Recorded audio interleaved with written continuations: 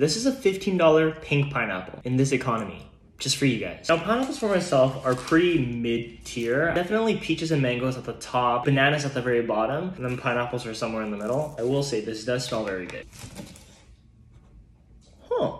As you can see, it's pink. It's not a very pretty pink, like a slab of meat. Anyways, it smells amazing. I'm gonna cut around it. If my Asian mother saw me cutting it like this, she would absolutely kill me for the amount of fruit I was wasting.